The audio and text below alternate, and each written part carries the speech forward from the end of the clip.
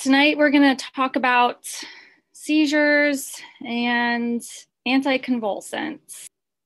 We all deal with seizures fairly commonly. The overall incidence in our pet population is about 2 to 3%, with certain breeds having a higher incidence of seizures, and then cats have a lower incidence. Basically, seizures are the clinical manifestation of excessive electrical activity within the forebrain, which is the cerebrum and the thalamus. We do not see seizures with lesions in the cerebellum or the brainstem. Basically, there's an imbalance between excitatory and inhibitory neurotransmission, and this is mediated by different neurotransmitters. There are some that are inhibitory and some that are excitatory, and some electrolyte channels. And these are basically the targets of our medications that we'll talk about in a little bit. Again, seizures originate from the forebrain. So that's important to keep in mind when animals come in with certain symptoms, which we'll also talk about. Sometimes there's the big question of, are we actually dealing with a seizure? There's 4 main components to seizures. The one that the owners typically recognize may be the aura. Oftentimes they don't see a prodrome, but a lot of owners can recognize an aura. Their dog or occasionally their cat will have pretty typical signs that they exhibit before they actually go into a seizure. And if this is the case, I think we can use this in some of our patients to actually initiate treatment, sometimes before they actually go into a full seizure, if they have a repeatable aura that the owner can recognize. Ictus is the actual seizure, and then we have the postictal phase, which can vary between animals. In some can be just a few minutes, in some patients it can be hours. One thing I wanted to mention is seizures themselves do not equate with epilepsy. Epilepsy is a condition where patients have multiple seizures over a period of time from an intracranial cause, which can be a secondary intracranial cause occasionally, but from an intracranial cause over more than 24 hours apart. When we talk about seizures and their appearance, we have 2 main types. We have generalized epileptic seizures, which are our classic tonic-clonic seizures, but they can also take the form of atonic seizures, where their dogs almost have a flaccid paralysis, which can be difficult to distinguish from a syncopal event. We can have absent seizures, which are also very difficult to diagnose. And then we have focal seizures. And these can consist of sometimes simple focal seizures involving just twitching of one side of the face or one side of the body, to more complex events. But these are very subjective, and so simple versus complex is not very meaningful to distinguish between. It doesn't affect our treatment, and it's not necessarily associated with a specific underlying cause. We can actually see dogs with idiopathic epilepsy that only have focal seizures and don't always have more complex or generalized seizures. So the terms grand mal, which was the old term for a generalized kind of tonic-clonic seizure, has fallen out of phase. And same thing for petit mal was the term that was used to describe a focal seizure. Seizures can either be self-limiting, they can occur as clusters where they have more than 2 in a 24-hour period, or we can see status epilepticus, which is continuous seizure activity for 5 minutes or greater. So I think we can all recognize that this is a generalized tonic-clonic seizure. This is easy to recognize, especially if your client brings you a video. There's no doubt what is going on with this patient.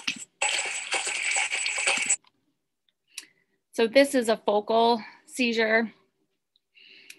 And it used to be thought that focal seizures were more likely associated with structural lesions of the brain, but that's since been found to not always be true. So we can see something like this from idiopathic epilepsy as well. Then we have things like this, which some people will say is a focal complex seizure. And at this point, we still don't know exactly what this is. We'd refer to this as fly biting. Some people call them fly biting seizures. I don't necessarily call it that. In my experience, most of these patients don't respond to anticonvulsants. So I think that for the most part, these events are not truly seizures. But I think there's different etiologies for something like this, and it's not always due to the same thing. But most of the patients I've seen for fly biting do not respond favorably to anticonvulsants. And then we have something like this, which probably a lot of people at this point recognize that this is most likely idiopathic head tremors that we see in certain breeds of dogs and is not thought to be a seizure, although we can have seizures that look like this. And you can't always distinguish, but when I see a certain breed that has events like this, where the owners can distract them, get them to stop, then I would feel pretty comfortable calling this an idiopathic head tremor and not a seizure. When it comes to seizures, first we try to establish this is a seizure. Next step is trying to figure out, is this epilepsy, in which case, what is causing it? Or are these seizures due to something occurring outside of the brain, which would be a reactive seizure? When it comes to epilepsy, we have currently, which we'll talk about, 3 classifications. We have idiopathic epilepsy, we have symptomatic or structural epilepsy, and then probably symptomatic or unknown cause. Early terminology classified seizures into primary epilepsy, and this is where there's no structural cerebral pathology that we can identify. And then there was secondary or acquired epilepsy. This is patients that have epilepsy secondary to an identifiable structural lesion within the cerebrum, whether that's a tumor, inflammation, a stroke, those would all fall in that category. Then there was the category of cryptogenic epilepsy, which meant we don't think this patient has primary epilepsy. We can't identify anything structurally wrong with their brain. Blood work's normal, but this patient is not otherwise normal, but we can't figure out why they're having seizures. So they would fall into this category. The current proposed terminology now consists of idiopathic epilepsy, symptomatic epilepsy, and probably or possibly symptomatic epilepsy, which I'm not a huge fan of these terms. I think idiopathic epilepsy, we all kind of get. These are patients that, again, we don't suspect have any progressive intracranial abnormalities to account for their seizures. It's probably genetic in most patients. Symptomatic epilepsy are these patients where we can identify a cerebral lesion, such as a tumor, again, or encephalitis. And then the probably or possibly ones are the ones where, they have evidence clinically that something's going on in their brain, but we can't identify it. So the proposed terminology that was proposed in 2015, but hasn't been officially adopted is keeping the term idiopathic epilepsy, but to be in this category that's a little bit more strict guidelines. They're supposed to have a proven genetic background or suspected, and again, no indication of structural epilepsy. Structural epilepsy is what we just talked about. We can find the lesion if we image these patients. And then the last cause, which I think is better is just unknown cause.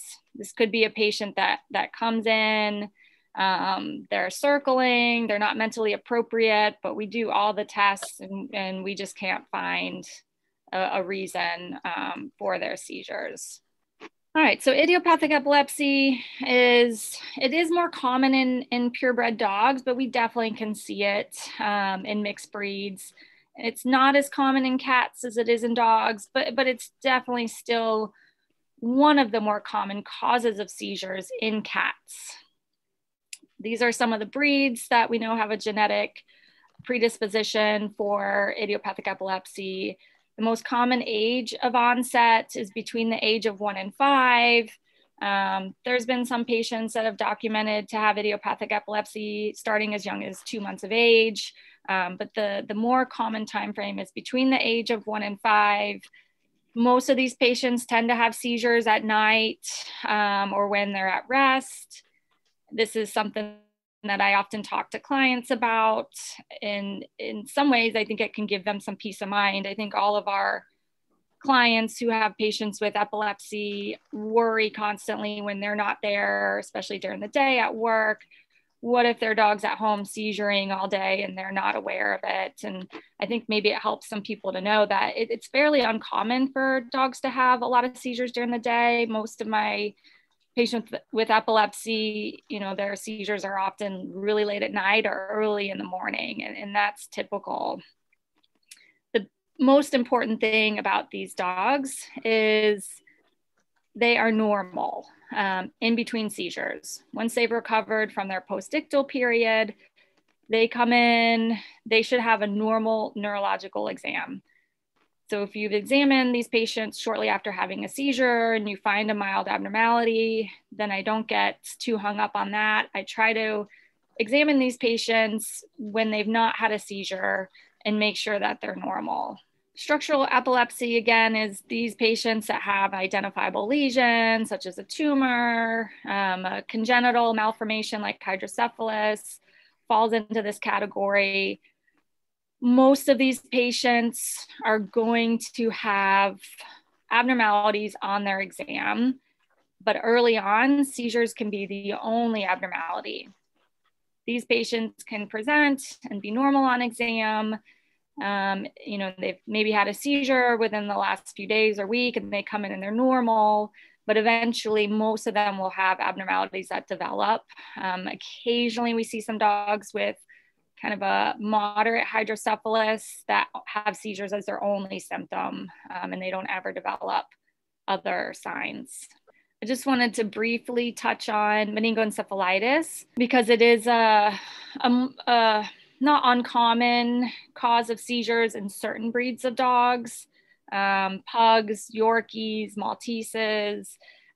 It typically presents about the same time that idiopathic epilepsy would, which is why I bring it up. I'm always a little bit cautious about diagnosing idiopathic epilepsy in a 3-year-old pug. Even if they seem normal initially, these guys can seem normal initially, but then they can progress pretty quickly. We're more suspicious of brain tumors when dogs present with seizures over the age of 6 with no prior history. Cats, it's closer to 9 years of age before they tend to be symptomatic from a brain tumor. But any dog over the age of 6, especially large breed dogs or brachycephalic. Brachycephalics tend to get gliomas, which often occur at a younger age. Some of these guys that have gliomas are 5 years old when they come in. So they're still within that range where could this be idiopathic epilepsy, but most of the time they're going to have other signs besides seizures like visual deficits, abnormal mentation, circling. We can also see tumors that spread to the brain. The most common ones are mammary or prostate carcinomas, and then hemangiosarcomas can also spread to the brain, and these dogs don't always have neurological signs initially. Epilepsy of unknown cause, again, are these patients that we suspect have a cause that we just can't identify.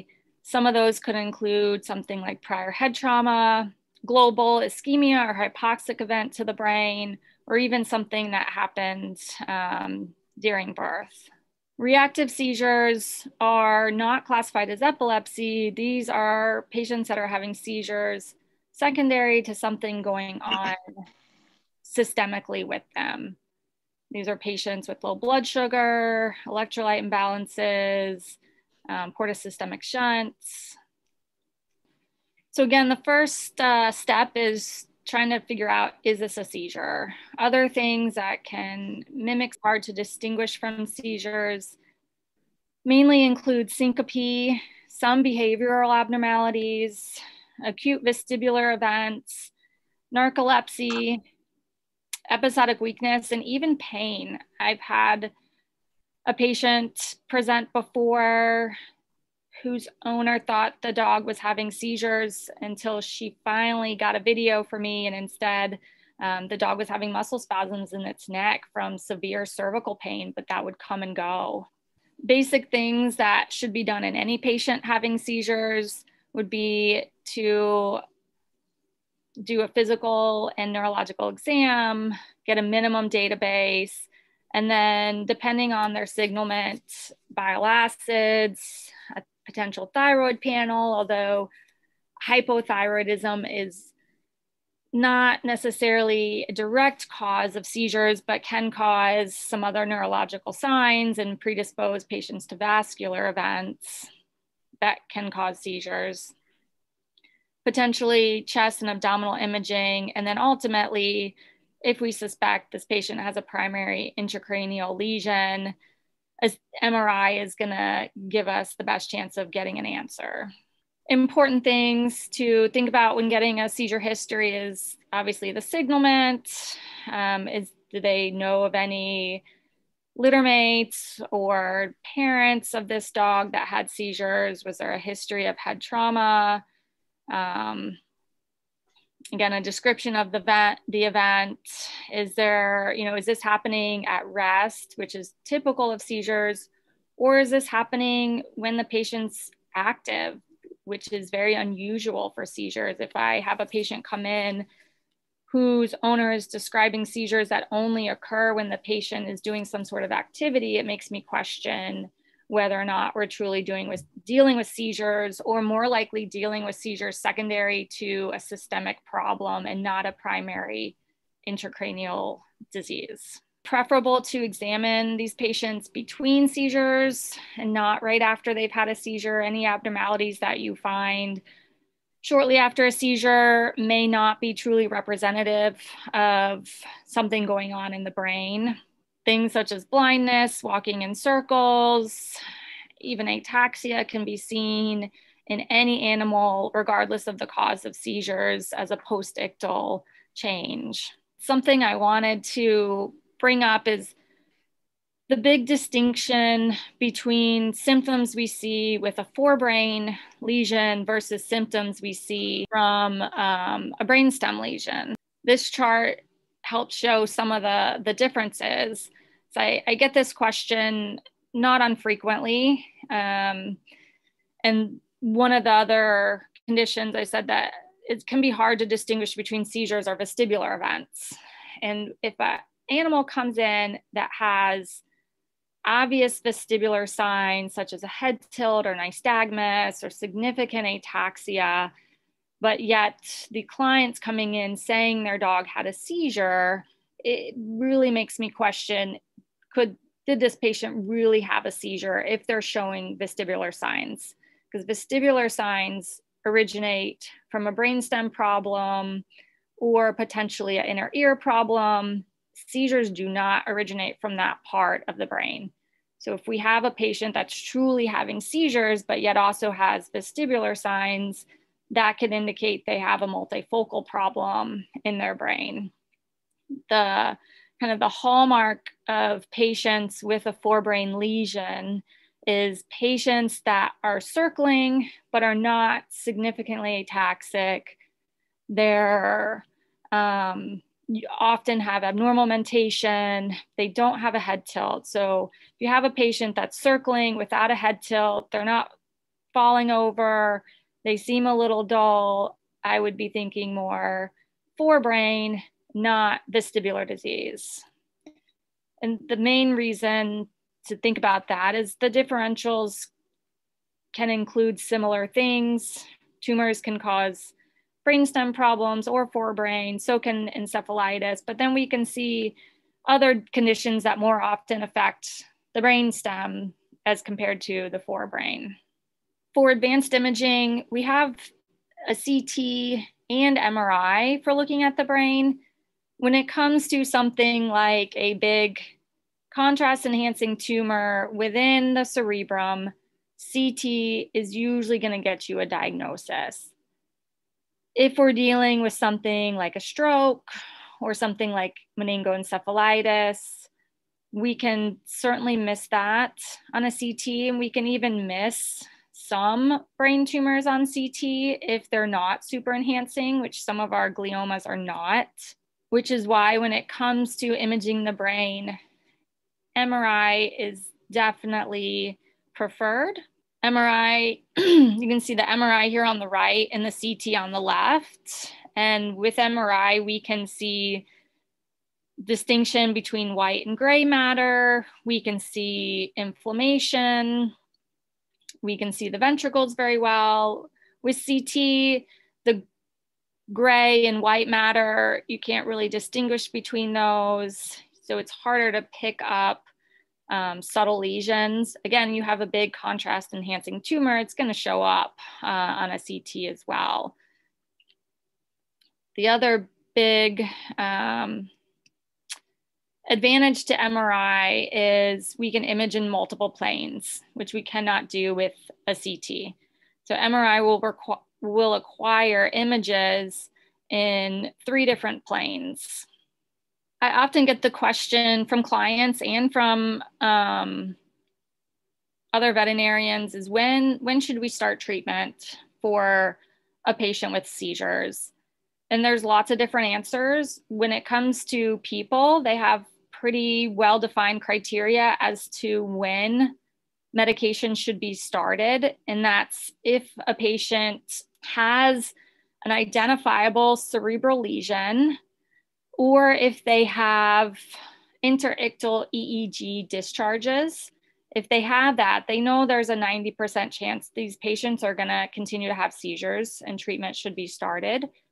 Or if people have marked postictal adverse effects.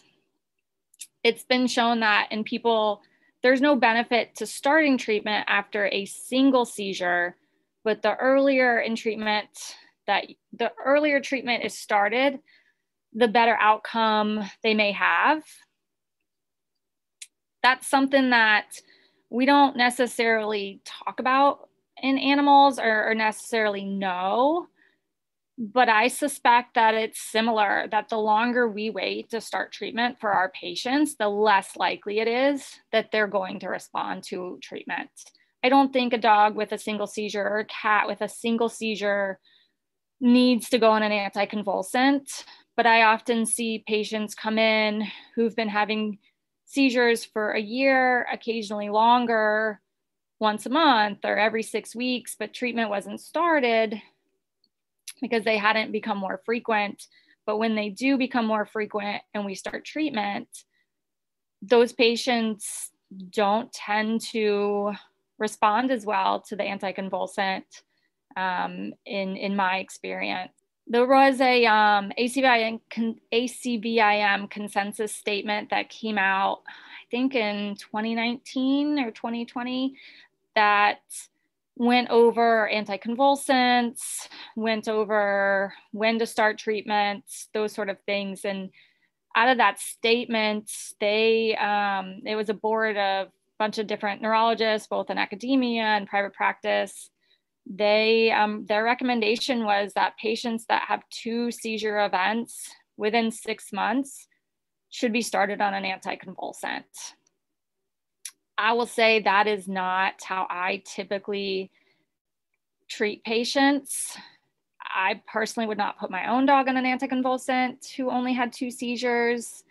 If they were, 6 months apart, I basically try to establish a trend But if we had a patient come in that had a seizure and then 6 months later had a second seizure, I wouldn't necessarily start it, but we say the next seizure is in 3 months.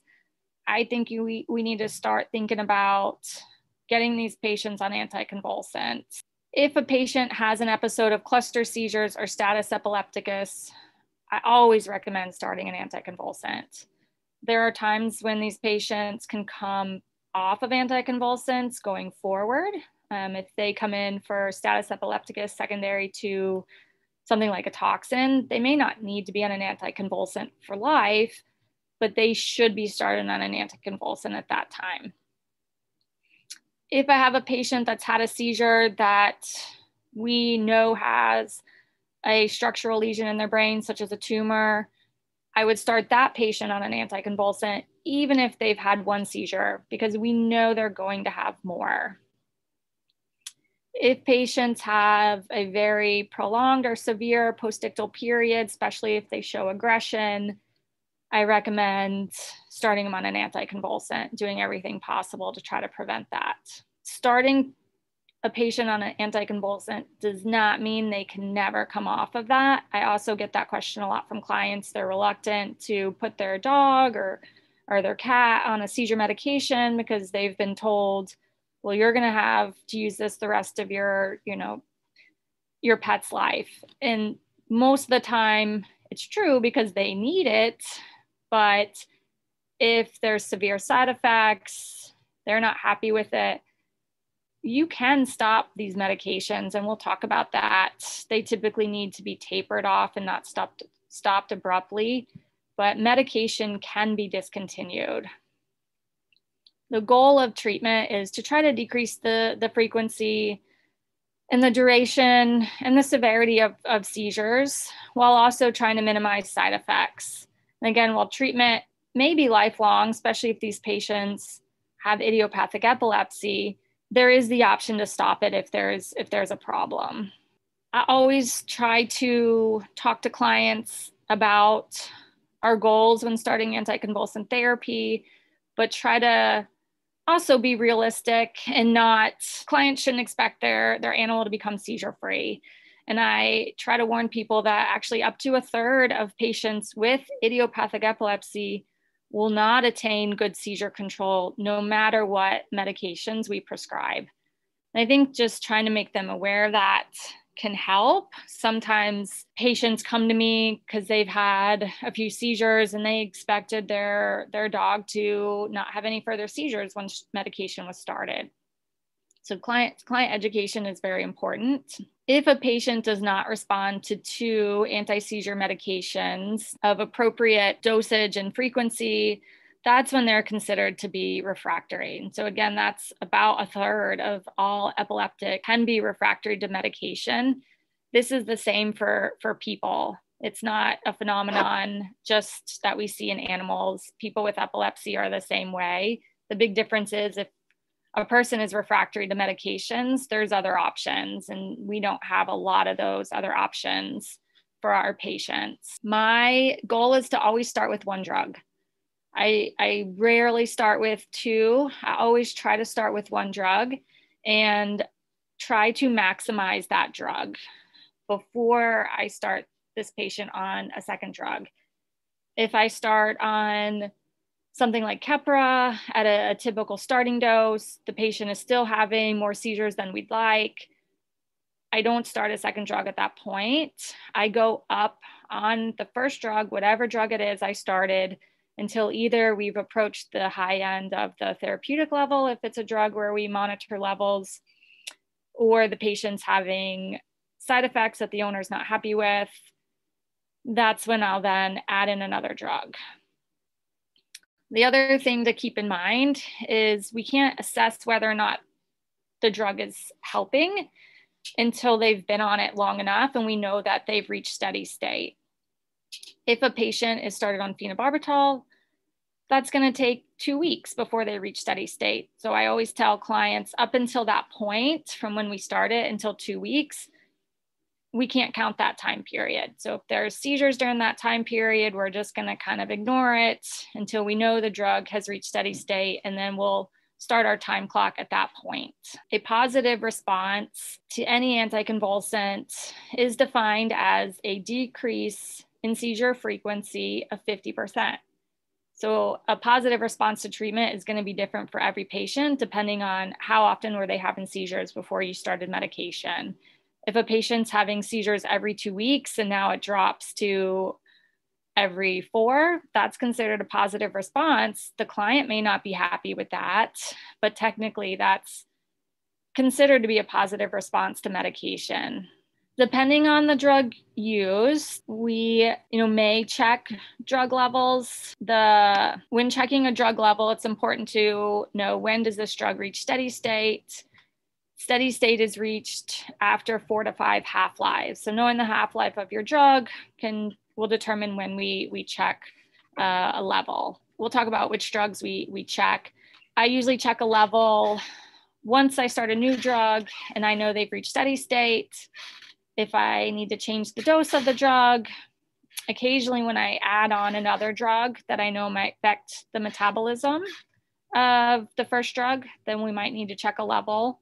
With some drugs, we consider checking levels with diet change, such as KBR, or if there's some sort of systemic disease that might affect the metabolism of the drug. So we're gonna move into treatment. This is the main focus of the talk. Regardless of the cause of the seizures, unless it's seizures secondary to a systemic problem like hypoglycemia, the treatment is not necessarily different for different causes of seizures.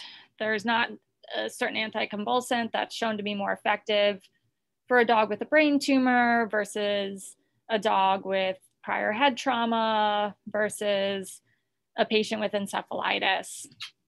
So I try to tailor the treatment to the patient based on what the owner can do, what the owner can afford, what side effects do I think this patient can tolerate, and what have they been on before they got to me. They're often coming to me and they're already on some drugs. So that's something that I often have to take into account. Phenobarb is still the most commonly used anticonvulsant. It's typically dosed at 2 to 3 mg per kg twice a day. It takes 10 to 14 days to reach steady state. And the common side effects that we see are sedation, ataxia, PUPD, polyphagia. I always warn clients this is common. They're most pronounced when we start the drug, but the PUPD, the polyphagia usually are persistent as long as the patient is on the drug. Hepatotoxicity from phenobarbital is not common. While we can see it, it's not common. That's the one that clients are most concerned about, but it does require monitoring to try to reduce the risk of hepatotoxicity. Other uncommon side effects are blood dyscrasias. We can see pancytopenia, but this is thought to be rare. We can see some skin stuff. So this is what our patients usually look like after they've been on phenobarbital for a little bit.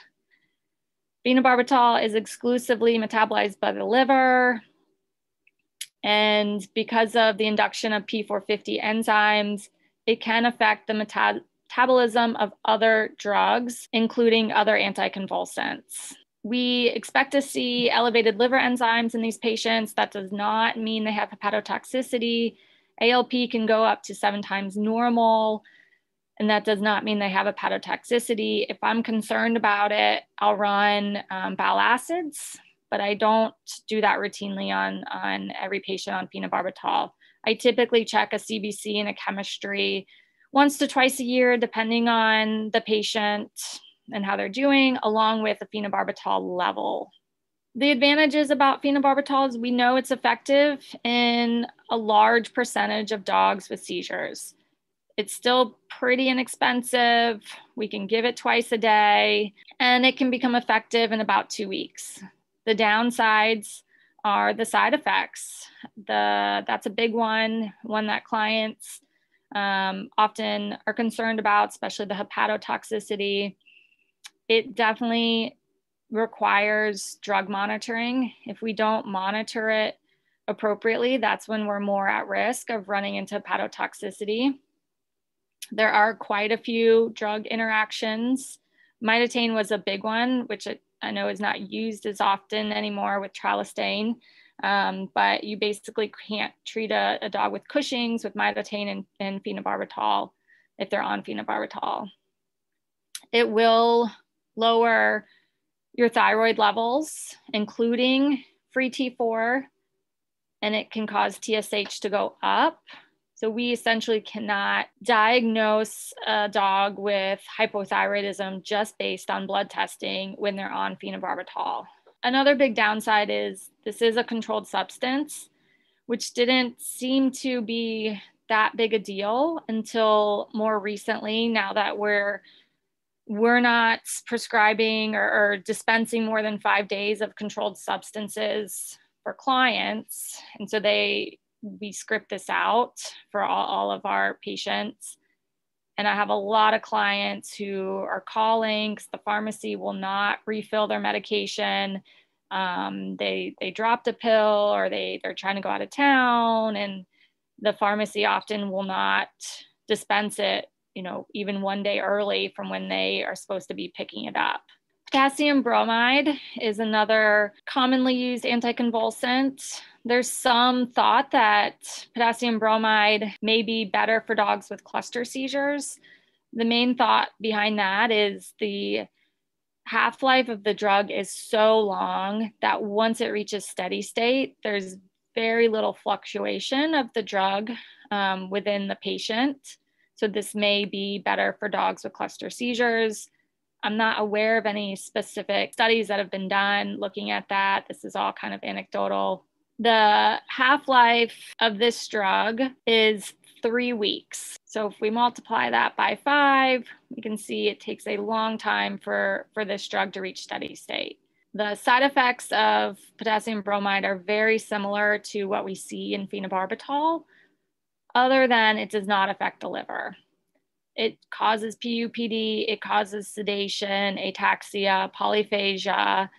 I think the ataxia and sedation that we see with KBR is often more pronounced than what we see with phenobarbital.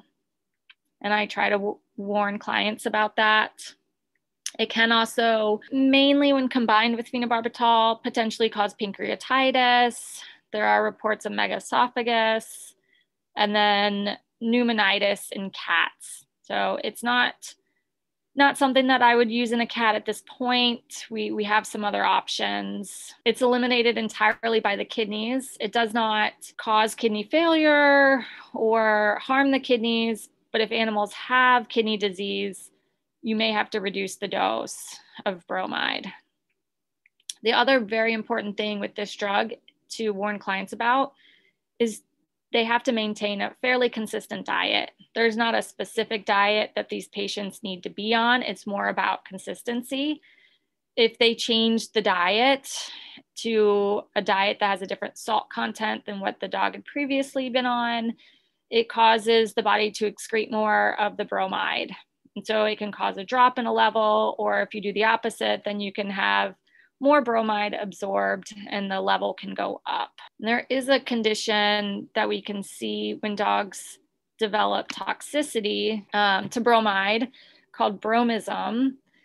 And this can even sometimes be seen when dogs have a normal level, but at the higher end of the therapeutic level. I've seen it, I think, twice. It's very uncommon, but it's most often seen in patients who are not being monitored, whose drug levels are not being monitored. The treatment is to either lower the dose, or if the patients are experiencing some of these more side effects, then you can fluid diurese them, and that will get the bromide out of their system quicker. The advantages to bromide is, again, it can be a very effective drug. It's fairly inexpensive. It does not affect the liver. This would be a good choice for a patient that has liver problems. It can be given once a day with the long half-life. The downside, again, with this one is side effects. the need for it to be compounded currently, the added expense of drug monitoring, in the long time to reach steady state. A patient that's having seizures weekly, to me, it's hard to get them on a drug like this. That's going to take 3 to 4 months before this, necessarily makes a huge difference in that patient. Oral diazepam is a potential anticonvulsant that can be used in cats and dogs. I say potential because it's not something that I would use really in a dog. The half-life in dogs is so short that for this to actually be somewhat effective in a dog, we would have to dose it at a minimum of 4 times a day. It has a longer half-life in cats, so you can dose it in cats 2 to 3 times a day. There is the risk of hepatic necrosis in cats. But again, I don't think this is effective for dogs, has such a short duration of action. The other thing that we can see if patients are given oral diazepam, they develop tolerance to it very quickly. And then if they do end up needing emergency treatment for seizures, they can actually not be as, like IV Valium may not be as effective for these patients if they've been on oral Valium.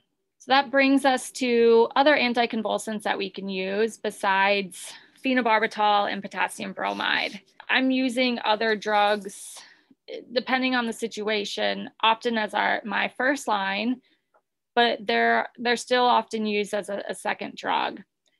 I think when we've maxed out phenobarbital or potassium bromide and these patients are still having more seizures than the client is happy with, we think about adding on some of these other drugs, or animals where we just want to try to avoid some of the side effects that we see with phenobarbital or potassium bromide.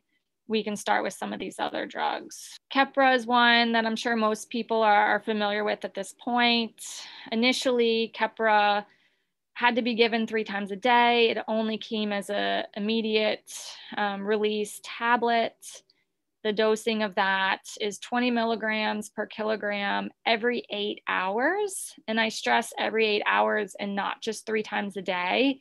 I've had clients on this medication that, I always ask at this point, what time are you giving your medication? Some clients are say, I give it at 6 a.m. before I leave for work. I give it again at 6 p.m. when I get home. And then I give it at 10 p.m. when I go to bed. It's not effective when used that way. If clients cannot get close to an every 8-hour schedule, I don't think we should use this drug. I think we're kind of wasting their time. So it's important to know that. And it's also important to know that 20 mg per kg is just a starting dose. This is a very safe medication.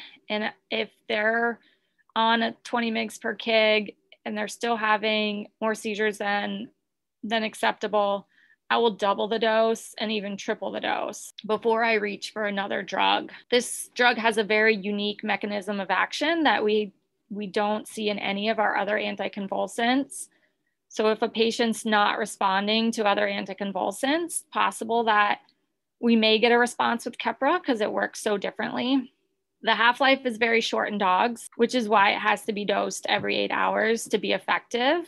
Although there's some evidence that maybe it does have some anti-seizure effects that are longer lasting than what the half-life would suggest. Side effects with Keppra are potentially mild sedation and mild ataxia. Again, it's very safe. I do not check drug levels when it comes to Keppra. We actually don't have true levels established for cats or dogs. The levels that we use are extrapolated from people. So we're not even sure if this is what we should be using in our patients. Because it's so safe, I don't check a level. I just escalate the dose until effectiveness. Or if I'm approaching a 60 mg per kg dose 3 times a day and it's not effective, then I start to question, is this drug really going to ever work for this patient? The extended release Keppra has been a game changer, I think, for being able to use this drug more often. Not many people can do proper dosing of the immediate release and give it every 8 hours. The extended release has allowed us to be able to dose it twice a day. The dosing is a little bit higher. It's a minimum of 30 mg per kg twice a day. And again, that's a starting dose. I try not to ever go below that. And you can definitely go up. I will easily go up to 60, sometimes 70, 80 mg per kg on this drug if needed. Right now, it's only available in 500 and 750 milligram tablets, which does make it difficult to give in little dogs. So that's the big downside to the extended release, is because of the extended release tablets, you cannot break these tablets. So you cannot dose this at 250 milligrams twice a day. The lowest dose you can use is 500. So for a 5 kg dog, that would be starting them at 100 mg per kg twice a day, which is potentially safe to do, but they might be profoundly sedate. So I typically don't use this in anything under 10 kilograms. The other thing to warn clients about with extended release tablets is they may see the tablet pass in their feces and they can look like they're intact, but they've absorbed the active ingredient through the tablet. Advantages to Keppra in general has very minimal side effects. It's very, very safe, does not affect the liver or any other internal organs. As a very, very quick onset, it can actually be used for emergency treatment for dogs that present actively seizing. It can be used to help with cluster seizures at home, which we'll talk about. The downsides are if you're having to use regular Keppra, it does need to be, Q8-hour dosing. There's been some question about effectiveness, and then the cost. The regular Keppra, I think at this point is not very expensive. The extended release can be, depending on where you get it from. Zonisamide is another anticonvulsant that I like very much and use quite commonly. It is twice a day. The initial dose is 5 mg per kg, as long as it's not being used with phenobarbital. So if you're starting this as your first line treatment, you can start at 5 mg per kg. If you have a patient already on phenobarbital and you're adding this on, then you have to start at least 10 mg per kg due to increased metabolism of this drug by phenobarbital. And those, again, are also starting doses. Those are not max dosages. I've gone probably only up to 20 mg per kg twice a day in patients. When we get that high, they'll often start having a decreased appetite or some nausea, occasionally more sedation, but it is safe to go that high. The half-life in dogs is 15 hours, so it reaches steady state in 3 to 4 days, which is nice. Cats have a longer half-life, so it takes a little bit longer to reach steady state, but the benefit of it having a longer half-life in cats is it can actually be dosed once a day in cats. The main thing to be aware of with zonisamide is it is a sulfonamide derivative, and it can cause some idiosyncratic reactions, with the most serious one being a hepatopathy. It's very rare. It's thought to affect less than 1% of patients on the medication, but if it does develop, it is possible that it can be fatal. If it occurs, it's typically within the first few weeks of starting this drug. So I always recommend checking at least liver enzymes, if not a whole chemistry and CBC, a few weeks after starting the medication, and compare that to blood work from before starting the medication. If there's a huge spike in liver enzymes, which there should not be with this drug, it does not actually induce significant elevation. If you see a big spike, then I would immediately stop this drug. Again, it's very, very rare, and if it happens, it's usually early on. So that's check blood work. If they don't have any problems early on, then they typically go on to do fine with this medication. So after that, I usually check their blood work every 6 to 12 months. I don't check levels for this drug either, which is nice and saves clients a little money from not having to do that. And this drug it does have some hepatic metabolism, not like phenobarbital. It's only about 15% metabolized through the liver.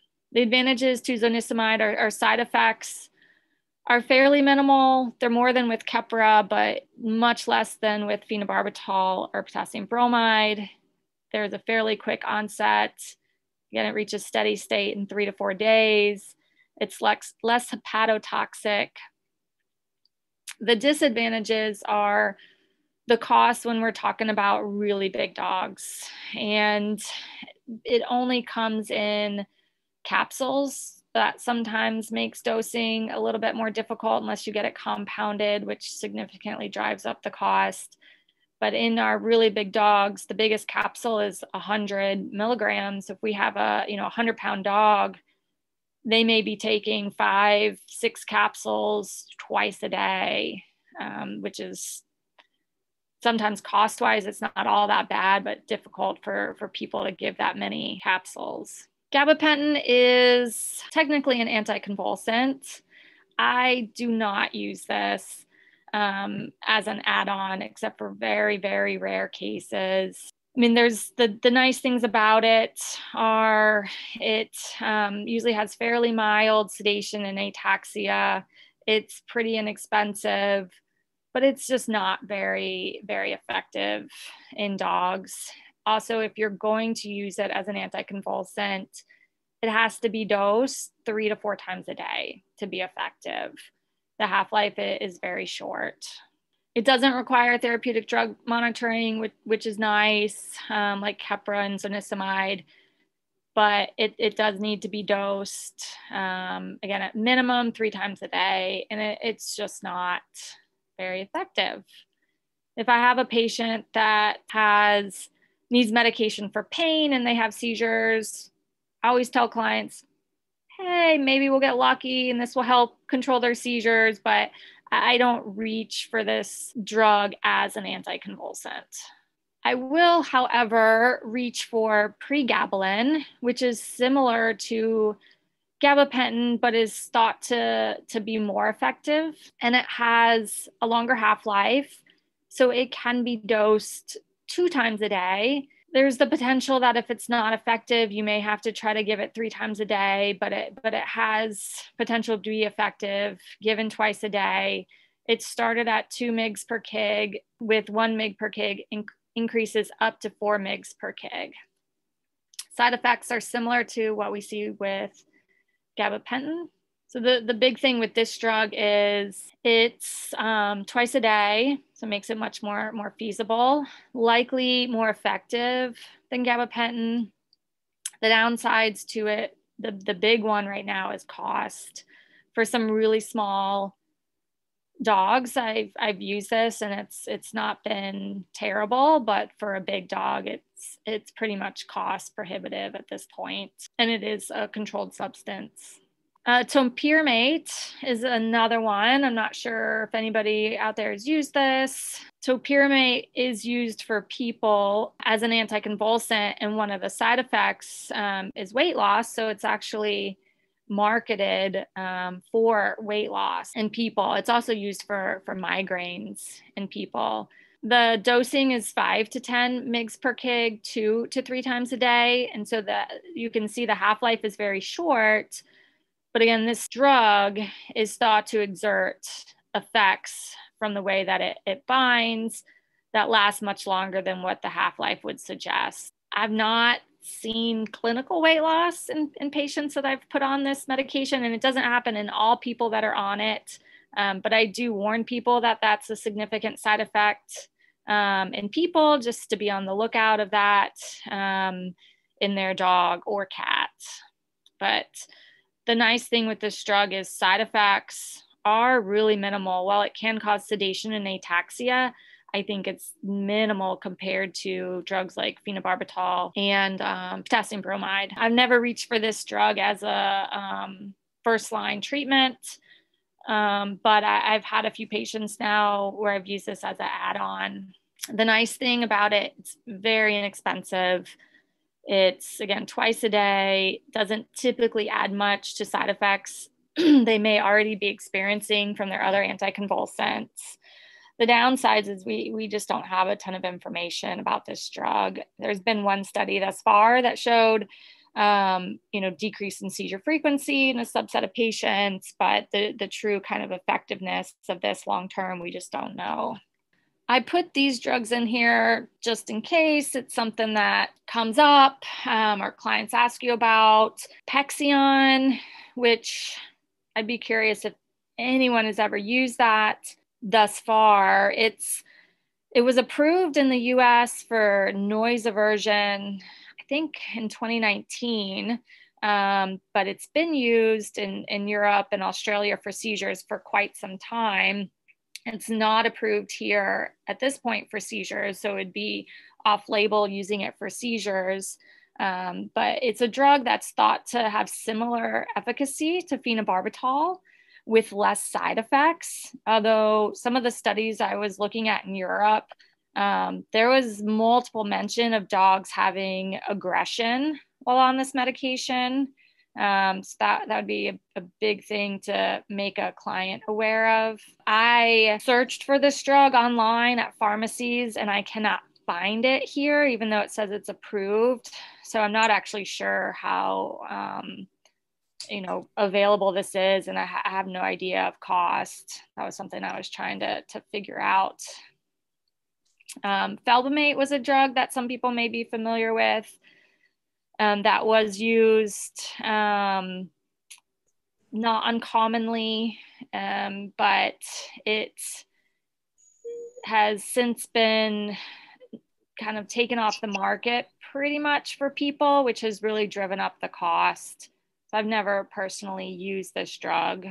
There is an anticonvulsant that's been mentioned in people that was studied, lamotrigine, but it was found that it's converted to a cardiotoxic metabolite in dogs, so not something I expect us to see come up. And then Tegretol is something else that sometimes people bring up, but again, the half-life is super short, so I don't expect that to be something that we'll be seeing in our patients. When I am switching anticonvulsants, I guess first of all, I don't tend to switch anticonvulsants unless I have a problem, like a patient that's on something like phenobarbital that has liver issues that we need to get them off of that. My preference is to start an anticonvulsant, maximize that drug. If we don't have good seizure control, then I add to that drug. I don't switch. I do see people switching anticonvulsants without ever adding. And when we do that, I think we don't ever know, would it be the combination of drugs that would have led to better seizure control when one drug by itself doesn't control seizures? So I don't switch unless there's a problem. If you are going to switch anticonvulsants, what I would recommend is starting your new drug and not decreasing the first drug until you know the new drug has reached steady state. So if you wanted to, for instance, switch a patient from phenobarbital to potassium bromide, you would need to keep the patient on phenobarbital, add on potassium bromide, and then you would not start weaning phenobarbital until that patient had been on potassium bromide for 3 to 4 months. When I wean phenobarbital, as long as it's not an emergency, I try to reduce it by about 25% every month. Occasionally, I'll do it a little bit faster than that, but I try not to decrease the dose any faster than every 7 to 10 days. The only anticonvulsant you don't need to wean when you're stopping is potassium bromide. And that's because the half-life of that is so long that it essentially weans itself when you stop it. I thought this was a very interesting and also kind of depressing statistic that I learned when I went to a talk by a human neurologist talking about epilepsy in people. And what they found is that about half of all people respond to the first drug that you pick. And it doesn't necessarily matter what drug you pick if you're using it appropriately. if they fail to respond to that first drug, their chances of responding to a second drug are only 13%. By the time you get to a third drug, there's only a 3% response rate. And I thought that was again, very interesting, and also depressing to know that if our patients just aren't responding to the first drug that we pick, that the likelihood that, this next drug that we pick is going to, make a big difference is pretty low. And I tell clients, we don't know, these exact kind of numbers in animals, but I think it's probably similar. Another thing that we probably don't ever think about in our patients is that I think we can sometimes see a placebo effect with certain drugs. And there's actually a study that was done in, I think it was just dogs with epilepsy, evaluating whether or not we can see a placebo effect. And it was found that almost 30% up to 30% of patients in a canine epilepsy trial had a response to the placebo, which I thought was fairly crazy. But that's something to also keep in mind. I think sometimes when we start new drugs and patients are doing better, it's not always the drug. Sometimes it's the, expectations of the owner. Epilepsy is a waxing and waning disease, and sometimes these patients get better despite us making changes. Sometimes, you start a new drug, and initially, another thing that may play a role is these clients are more diligent, and then over time they aren't given the medication on time, or maybe missing some doses. So what are reasons that patients don't respond to treatment?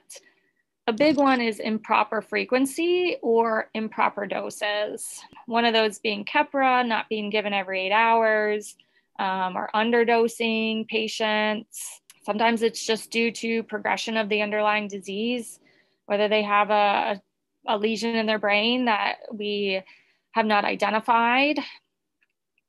I think a big one is owner compliance. As much as they come in and tell us that, they haven't missed any doses, they've been giving it.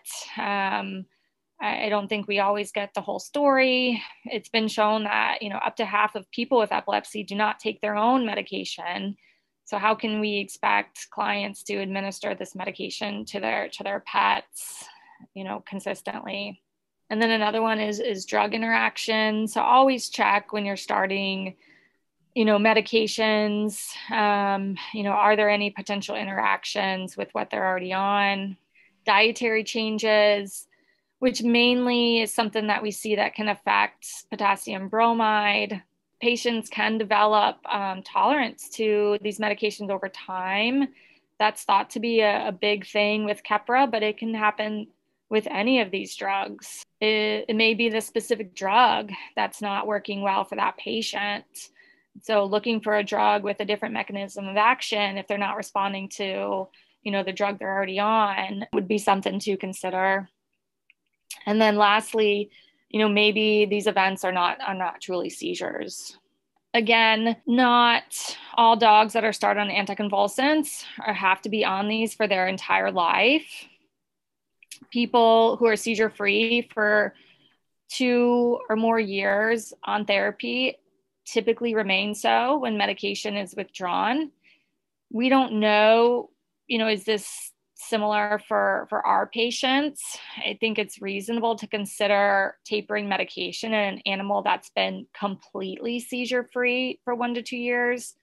And that's completely seizure free. If they have even one breakthrough seizure during that time period, I would not consider weaning them off. But if they've been completely seizure free, potentially we could take them off meds. Now, I have some patients that are, in that group, but most of the time when they're doing that well, the clients don't want to stop drugs.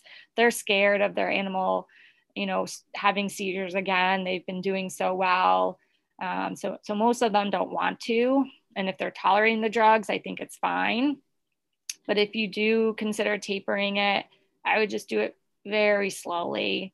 And if they have a seizure as you're tapering or once they come off, then I'd put them back on and know at that point, this patient's never going to come off medication. I thought we'd start or talk briefly about status epilepticus, which we don't see very often, but that's continuous seizure activity for at least 5 minutes or 2 seizures, in between which there is no recovery of consciousness. A big thing to be aware of is if a dog presents in status epilepticus as their very first seizure event, that a toxicity is the most likely cause for that.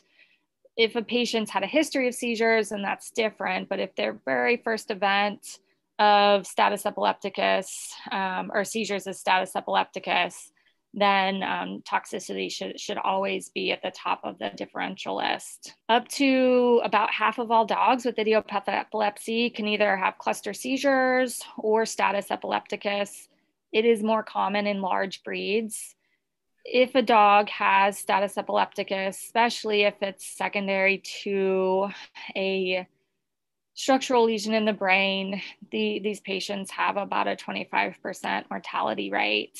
And it has been shown that even in a dog with idiopathic epilepsy, if they have a bout of status epilepticus at some point, that their lifespan is on average 3 years less than that for dogs with idiopathic epilepsy that have not had status epilepticus. Our first line treatment for status epilepticus or active seizures, not necessarily just status, would be Valium. If you can't get IV access, that can be given rectally or intranasally, so it can be used at home for that purpose. We can also give Keppra IV since it has such a quick onset that can be used. Phenobarbital can be given, but it's not going to stop active seizures. Given IV, it has about a 15 to 20 minute onset time. So if a patient comes in seizuring and they are, refractory to Valium, you can try a CRI. Most of the time, if they didn't respond to initial bolus of Valium, they're not going to respond to a CRI, which case we can go to propofol. Most patients respond to that. Pentobarbital, I have not used since I was in my residency, which I did have to use it once then, and I hope to never have to use that again. I've not had a patient that we couldn't get stopped by usually putting on propofol, and we use a lot of injectable Keppra now for patients that are actively seizing. At home, there are things that clients can do. I typically don't send home things like Valium unless a patient has a history of cluster seizures or really severe seizures that they've had to be hospitalized for. So I don't send this home for every patient with epilepsy. But if they've had a history of cluster seizures, especially if they've had to be hospitalized for it, I do try to have an at-home rescue plan together for these patients that often includes Valium, which can be given rectally or intranasally. It is not effective for seizures when you give it orally, especially not as an immediate medication. The big thing with Valium that sometimes makes it more difficult is you can't draw it up in a syringe and send it home for the client to use. It's been shown that Valium binds to plastic and starts to lose efficacy, I think, as quickly as 15, 20 minutes after being in a syringe. So if you're going to send it home, I would try to do it appropriately. We send it home in a glass vial with an adapter on the top, so then they can draw it up without a needle and then inject it at the time they need it. I tell people, do not draw it up in advance. It may not be very effective. So that's for stopping, seizures that are not stopping on their own, or for the patient that has cluster seizures back to back. Another thing that can be done for patients that have cluster seizures is pulse therapy with Keppra. The dose of that, this is only regular or immediate release Keppra, not the extended release. but it's 30 mg per kg 3 times a day until they're seizure free for 24 hours. Sub-Q Keppra is something that can be done as well. I've had one client who was a nurse whose dog had severe cluster seizures that we allowed to take Keppra home and give sub-Q. That was the only thing that helped her dog and kept it from having to come to the hospital.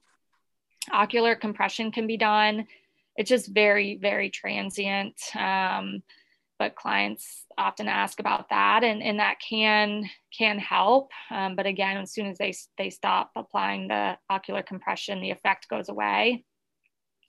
Clorazepate is a drug that can be given orally, kind of similar to pulse therapy with Keppra. It's just a longer lasting benzodiazepine, and it's given 3 times a day until the patient's seizure free. So this is for 24 hours. This is something that's more helpful for patients that have cluster seizures that may be hours apart. So if I have a patient that has cluster seizures and, they may have 3-4 seizures in a day, but their seizures are 2-3 hours apart, giving these patients rectal Valium is not going to do anything for them. The rectal Valium works immediately, but within 20 minutes, it's not doing anything. So these are the patients that I'll have give a dose of clorazepate as soon as their dog is recovered enough from the seizure to take an oral drug. And they keep giving that drug until the patient has been seizure free for 24 hours. The other 2 benzodiazepines that can be given at home are lorazepam, which can go intranasally. It's a little bit longer lasting than diazepam. We don't carry that drug. I have no idea the cost. But midazolam can be given intranasally. It does not work rectally. So that's the big thing is it does not go rectally, but it works very well intranasally. It's a smaller volume than Valium. So if your client prefers something intranasally, I would choose midazolam over Valium. We touched a little bit on cats. We definitely see idiopathic epilepsy in cats, not as often as in dogs, but it's still a fairly common cause of seizures in them. These are typically fairly young cats, just like in dogs. The big take home with cats is they can have classic tonic-clonic seizures, but they often have these more atypical seizures than what we see in dogs. So I feel like cat seizures take so many more different forms than what we see in dogs. When it comes to treatment for cats, we can use all the same drugs except for potassium bromide, which I don't recommend for cats. But we can use phenobarbital, Keppra, zonisamide, and zonisamide again can be given once a day due to the longer half-life. Gabapentin, again, not super effective, but is a potential option. And then pregabalin and topiramate. And Keppra extended release can actually be given in cats, which the dose is kind of crazy because, again, you can't go any lower than 500 milligrams. So you have a 10-pound cat, that's 100 mg per kg or 100 mg per kg, sorry, you're giving them. The main, and it's been shown they tolerate it well, but I haven't found many clients who want to pill their cat with this big tablet every single day. Because again, it can't be broken or crushed. Young animals can be treated fairly similar to our adult patients when it comes to treating them with seizures. By the time that they're 4 to 6 weeks of age, their liver is able to metabolize these drugs. So they can take drugs like phenobarbital if they are young patients. Other treatment options apart from medications that we're going to kind of finish out on. Vagal nerve stimulation is kind of similar to a pacemaker in that it's a device that's implanted kind of into the neck, and it stimulates the vagus nerve, which has been shown to desynchronize EEG activity. And so this is something that has been studied and has been shown to be effective in dogs. There's no side effects, which is nice. Most of the dogs where this has been implanted tolerated it really well. The downside is this device is really expensive. Last time I checked on it, I was told it was about $12,000. And I know of 2 neurologists in the country that have experience with these that will do them. One, I believe, is in Arizona, and the other, I think, is somewhere on the East Coast. But I had a client recently that looked into this, that was interested in this for their dog, and so they got me some of this information. Acupuncture, there's been varying reports on whether that can help. When clients ask me about it, I personally tell them, I don't think it's going to hurt. I don't know that it's going to make a big difference, but there's really no downside. If they want to try it, there's no side effects typically. So I'm okay with people doing that.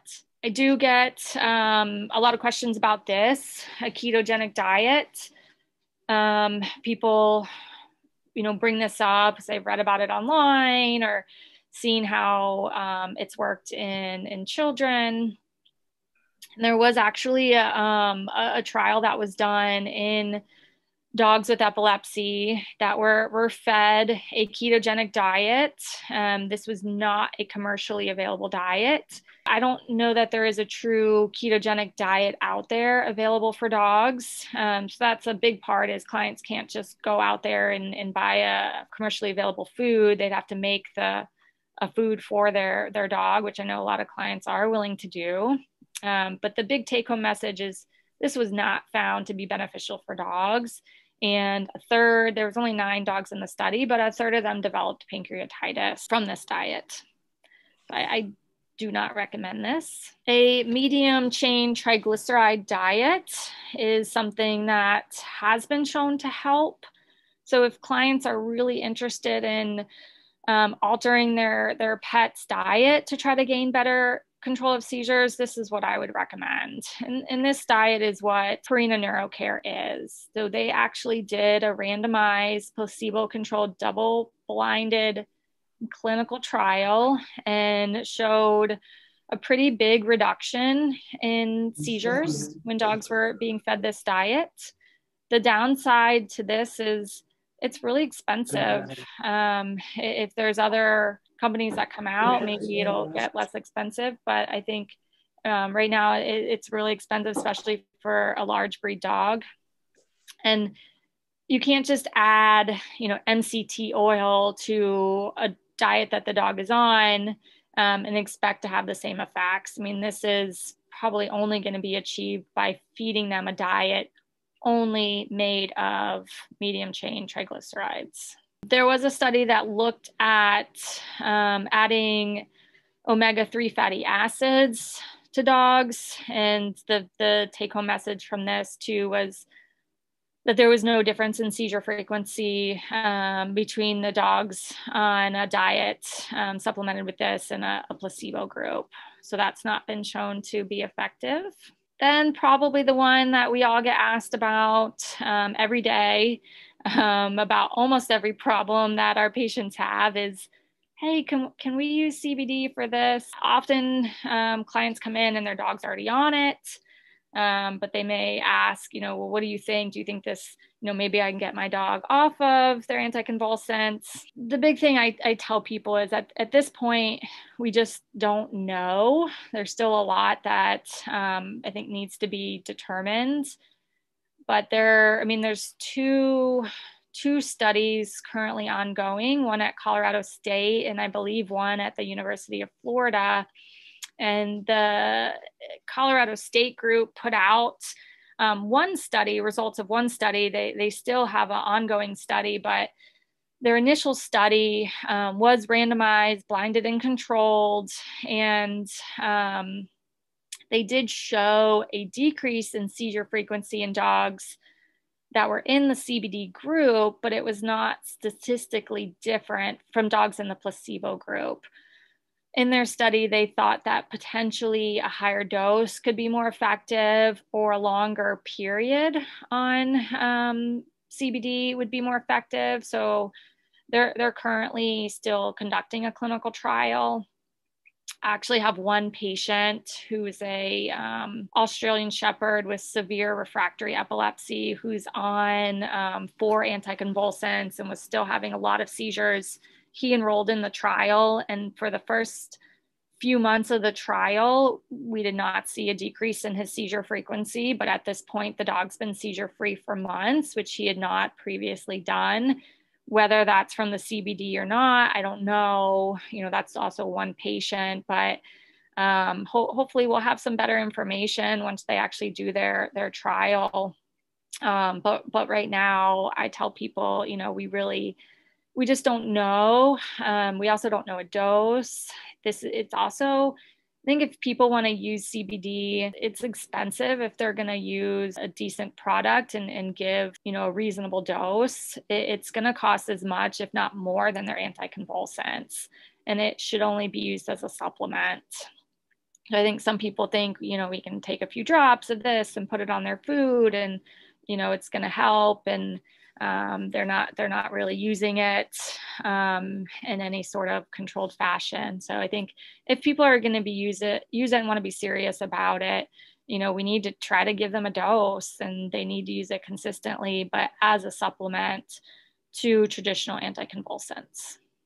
And then recently there was an article that just came out talking about using telmisartan as an add-on to anticonvulsants in dogs with epilepsy. Basically, there was a kind of a precursor study that showed that dogs with primary epilepsy can have dysfunction of the blood-brain barrier. And I think it was a fairly small percentage. It was about 20% of dogs that underwent specialized kind of MRI had a leaky, they could show they had a leaky blood-brain barrier. And we know that with leakage of the blood-brain barrier, there's inflammation and activation of different glial cells in the brain. And it's thought that telmisartan helps block some of the kind of inflammation or activation of some of the cells in the brain if there is disruption of the blood-brain barrier. And so it may help enhance the efficacy of our anticonvulsant. So telmisartan in itself is not, an anticonvulsant, but it may help if this is a patient that has disruption of the blood-brain barrier, help decrease some of the effects of that. So, so far there's been a clinical trial looking at 10 dogs put on this with refractory epilepsy, and they didn't come to much of a conclusion in the study, just said this may be effective, and they really recommended proceeding with a larger number of dogs and doing a randomized double-blinded placebo-controlled trial. So I guess that's something that we could look for on the horizon. Anybody have any questions? I have a question. Can you hear me? Yes. I do a lot of vaccine clinics and things like that. I'm probably asked about once a week almost the best heartworm, flea and tick medication for dogs that are in the breeds that are somewhat prone to have seizures with those medications. Yeah, that's a good question. I mean, I get asked that frequently, and normally I'm being asked that by people that are coming to me whose dogs have seizures. And so if they're coming to me and it's a patient with seizures, regardless of whether it's epilepsy or secondary brain tumor, I mean, there are certain drugs that I tell them to avoid. And I have a list of them at my desk because I always forget, partly because I'm honestly not familiar with all the products out there anymore, but I know it's the spinosad class, Bravecto, Cordelio. There's, I think, 5 of them. Though I know there were 3 of them that the FDA came out with that warning about, and So, but I tell people if their dog's not having seizures, I don't think you have to avoid those. I think the risk is super low. But if I have a patient that's having seizures and already on those drugs, I mean, I don't absolutely even then tell them you need to get off these drugs. I mean, it doesn't mean it's going to make them have more seizures. But if we have a patient that's not super easy to control and they're taking something, like Bravecto, I would recommend, potentially switching. And I think the topicals are probably the safest for seizure patients to take, any of the topicals. I guess where I work, I see a lot of farm dogs that are the border collie, healers, all the sort of collie type breeds, and almost every product comes with a warning for seizures. It's hard to know. Yeah, they do. And I mean, I think you could find that about almost everything. But I mean, I tell people if they're not having seizures, I don't think you have to avoid those in a breed that could potentially have epilepsy if they've not had any history of seizures to that point. Okay, thanks. Thank you.